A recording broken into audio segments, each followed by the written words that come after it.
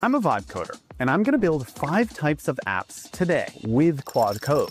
This is meant to be an exploration of Claude Opus 4.1 and Claude Code because I believe that all coding will be vibe coding by the end of this decade. It is important to know what the limitations are in order to express your true creativity and build apps that you want or other people want, or more importantly, what other people will pay you money for. I'm really excited for this video. Let's just dive in.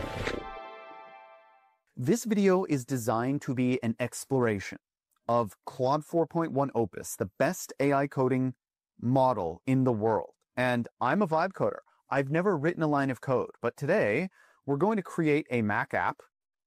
We're going to create a mobile app. We're going to create a website. We're going to create a CLI tool, or a tool that lives in your terminal that you can chat with. We're going to be starting with Claude Code, and we're going to be using Claude 4.1 Opus within Claude Code. And after you've installed Claude Code, which I'll talk about in a second, all you need to do to open it is just type in terminal. And then once you open up your terminal, just type Claude.